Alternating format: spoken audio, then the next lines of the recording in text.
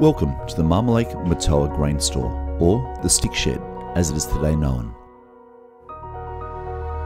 The construction of this heritage listed structure commenced in September 1941 and was completed in January 1942.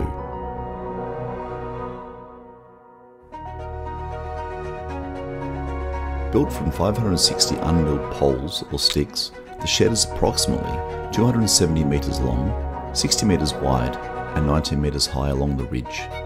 It stored more than 3.3 million bushels of grain. The roof and walls are made of corrugated iron, painted ferric red, and the 1.6 hectare floor is made of concrete. Enjoy a tour of the stick shed.